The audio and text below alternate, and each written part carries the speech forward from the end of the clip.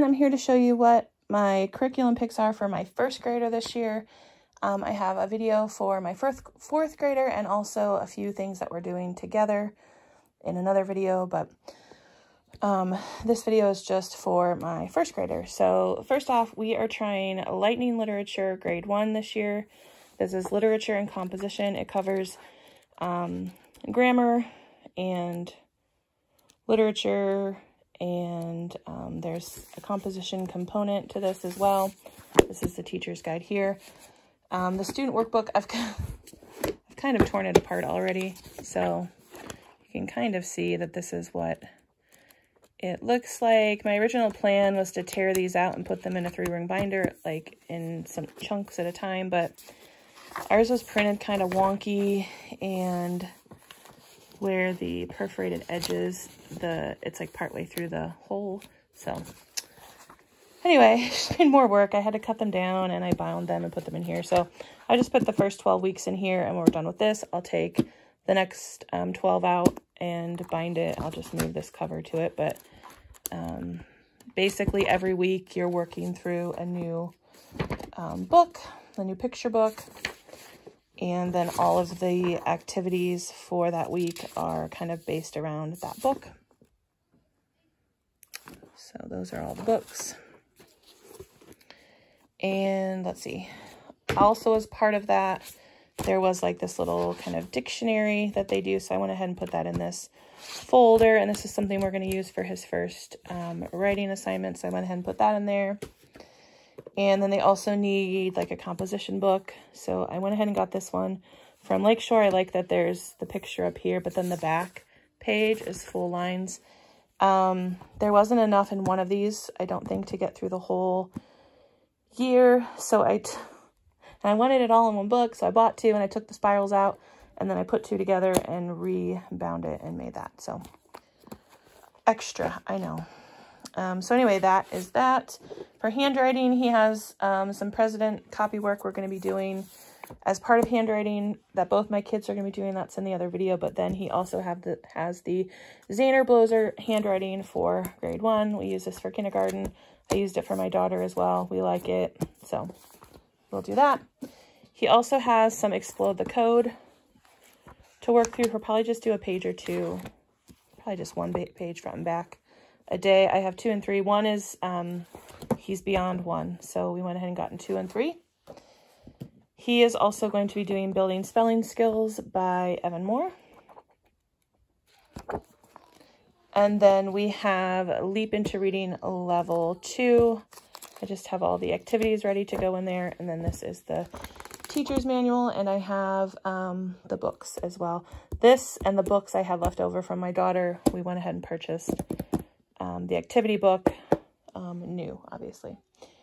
All right, so let me put this away and grab some more stuff. For social studies, for my first grader, we are doing, I think they're by teacher created materials, and they have a whole, like social studies set. We purchased most of these individually used off of eBay or Amazon. There's 16 like regular books, and then 2 that are kind of like biographies. So what I did with these, I'm missing one. I need to find it hopefully soon. But what I did with these was, oh, this is the one I'm missing. It's called Getting Around Town. I went on to Teachers Pay Teachers and found a printable pack that kind of went along with it, followed it pretty closely, like the topics. That's what you see kind of shoved into each of these books. They are notebooking pages that we will do basically as we read the book. These are the 2 biographies, but they're pretty simple. It's kind of what they look like inside.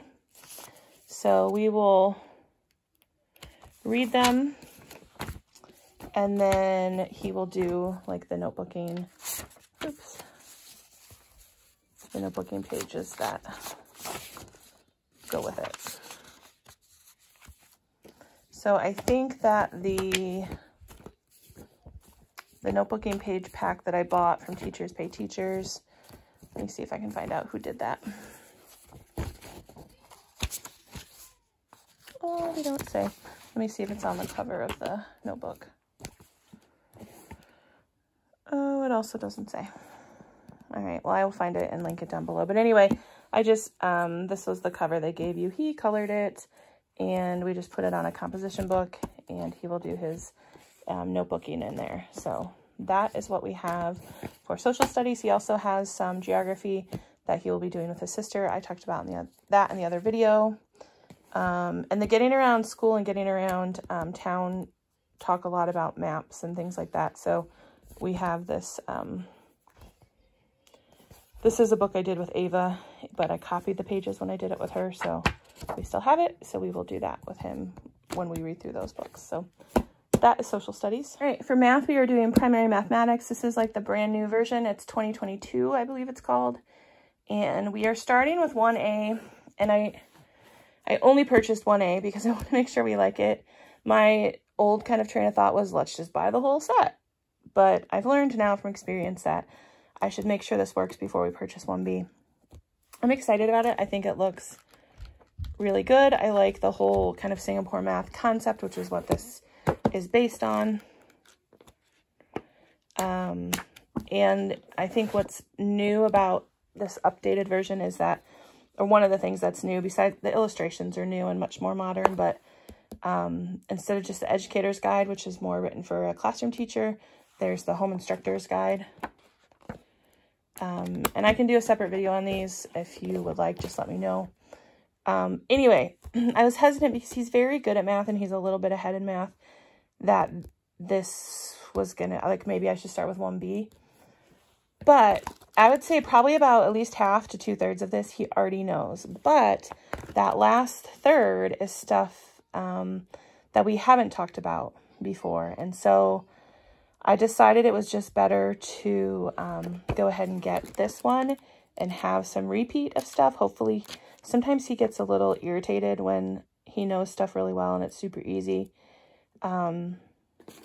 But like this kind of stuff when you're subtracting, we haven't done that yet. So anyway, some of it's going to be repetitive and that's okay. We will just get through it.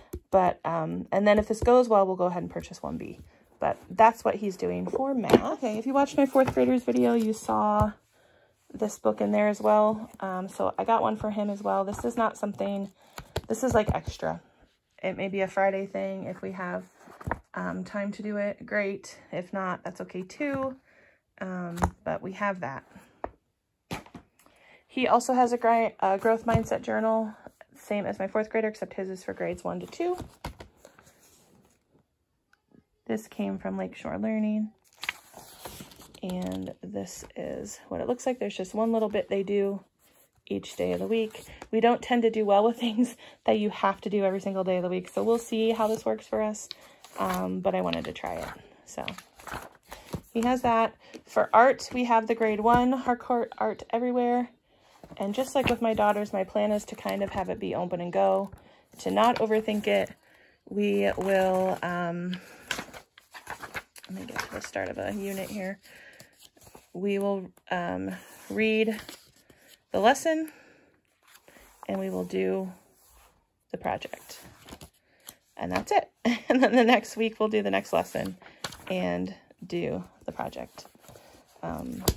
I'm trying not to overcomplicate things this year, which is one of my faults. So for health, we also got him the 1st grade Harcourt Health and Fitness. This is just something he and I are going to read through together. I'm doing it just to cover my basis. And I think he'll actually enjoy. He likes health kinds of things. He likes the human body. He likes all that kind of stuff. So we will read through it, and I think he will enjoy it. All right, and I think lastly, we have science for him. This was a whole issue as well. So like my daughters, I had planned on doing the core knowledge and the skill sharpeners and just kind of mushing everything together. But again, they didn't quite match up the way I wanted them to. So we are sticking with the core knowledge books.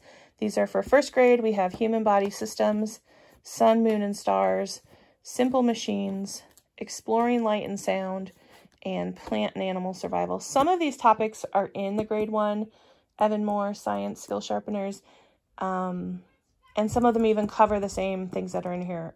But most of them, while the topic's the same, the details that are covered inside are not quite the same. So at any rate, what I ended up doing was I found a printable pack on Teachers Pay Teachers from the Science Demo Guide.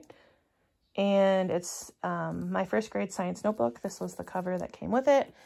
And then I just, there's notebooking printables that go with it. There's little experiments or activities that you do. So this covered most of the topics, but not all of them. Let's see. I think for that one, and that one. And then the other two, I found some other printables on Teachers Pay Teachers. And then obviously we will have library books and other activities.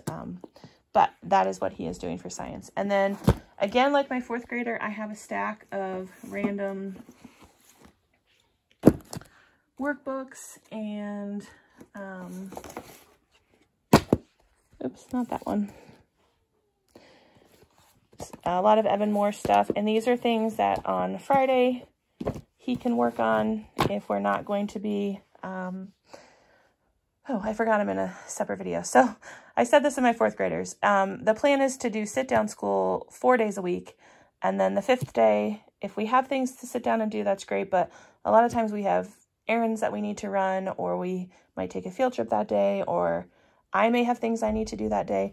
So the idea is that we have all these just different little kind of workbooks, things they can do somewhat independently, that I would pick a few of these and put them in a pouch for them, and that might be what they do on those days. I'm not worried, like, if we finish these cover to cover, they're just things that support things they're already doing, or they're just fun things. So that is everything he has. Let me know if you have any questions. I'm sorry this video is kind of all over the place. I am a little bit out of practice. So let me know if you have questions or if you want to see more of something.